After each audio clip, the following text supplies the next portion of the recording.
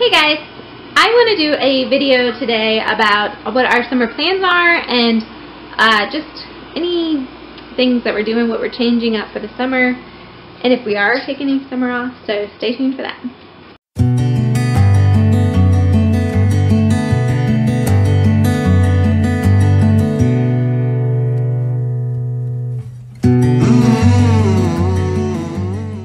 For summer, it's coming up.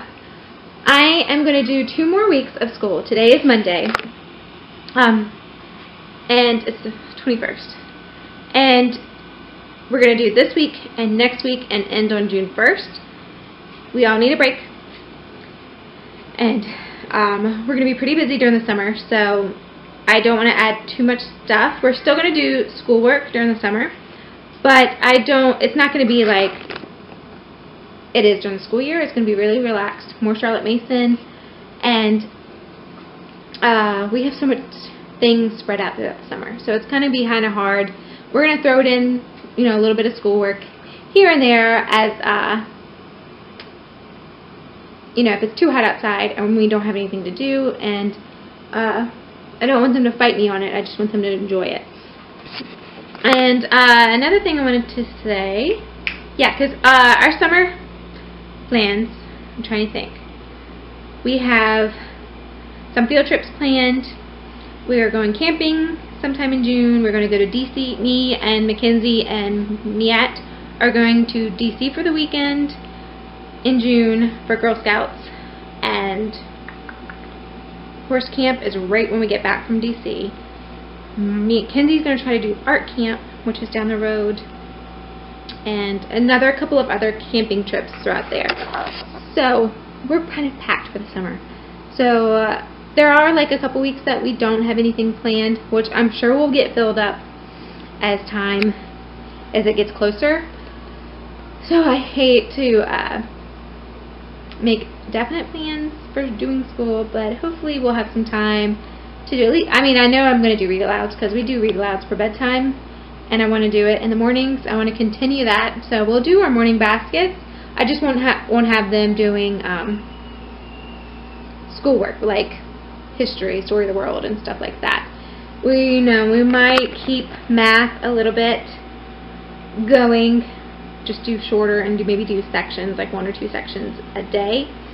Miat is doing the Horizons math, and so she'd really be the only one doing math because Mackenzie is almost done with her math UC for the year.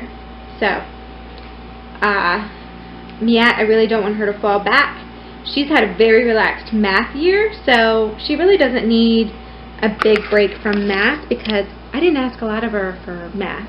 She did math lessons for a living education, which was a little too easy for her, but she needed that break, and I gave it to her. I didn't push her very much in math at all. My husband keeps walking in on me. So, what was I saying? Miat has had an easy math year.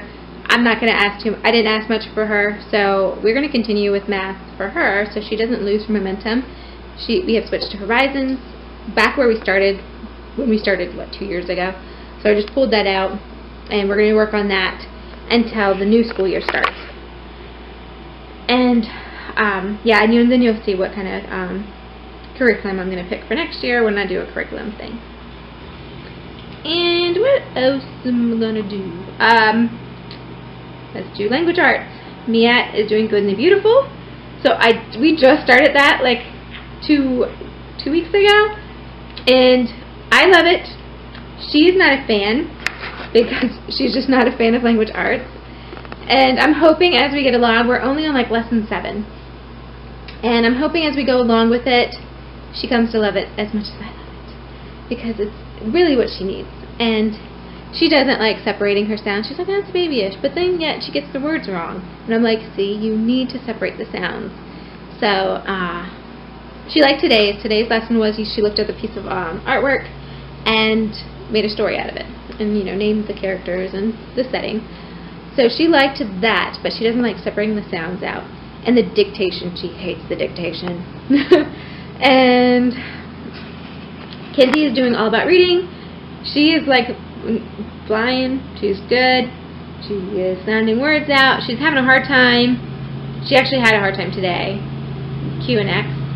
Just because she talks kind of differently and she can't make those sounds as well as I thought she could. My husband's cutting grass, so you can probably hear the grass. I mean the lawnmower. And I'm trying to move for him. I don't know where he's at. Anyway, so she's doing that. We might take a break from that and just let her read Bob books, and we have a bunch of phonic readers, so we might just let her do. I might just let her do that, and that's going to be the reading until we pick that back up for the school year. But she's liking all of our reading, which is amazing, which is cool because I have it, and I didn't feel like buying a new curriculum for her. And then Marley is going along with her thing, doing her worksheets, singing her songs, learning her ABCs and 1, 2, 3s, and I'm not pushing her too hard on that. And then Story of the World, we'll stop that for the summer. We're going to be doing American history. We've been doing American history for the past 2 weeks.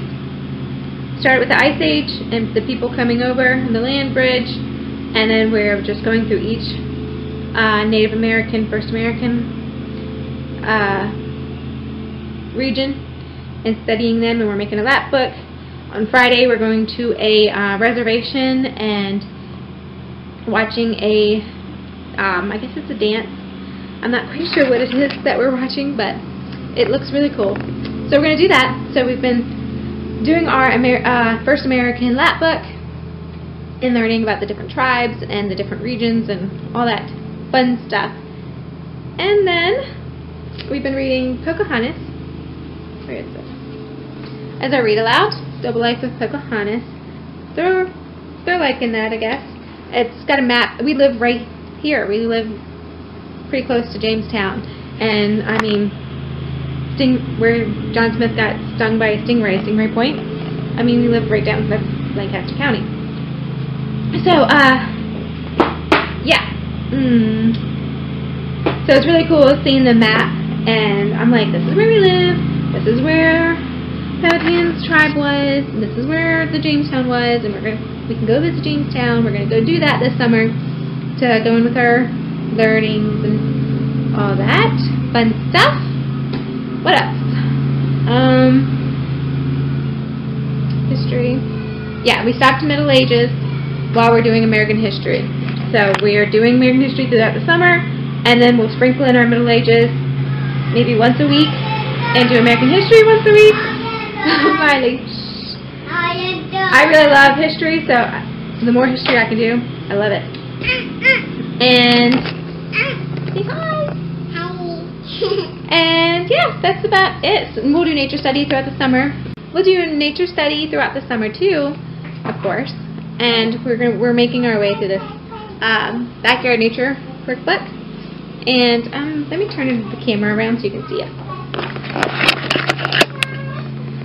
So this is that, and it's just backyard animals and what you would see. And it's just a coloring page, and I copy it and let each girl color their own page, and I put it in their binder. So that's what we're going to do, continue doing throughout the summer.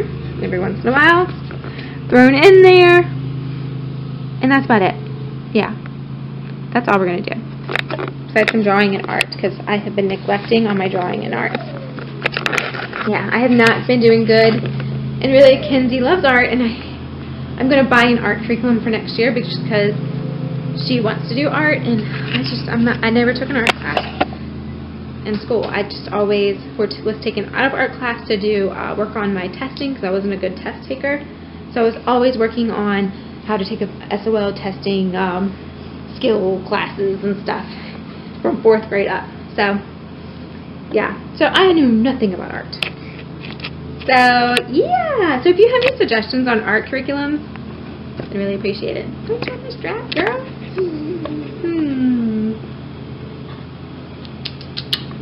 Alright, you say bye?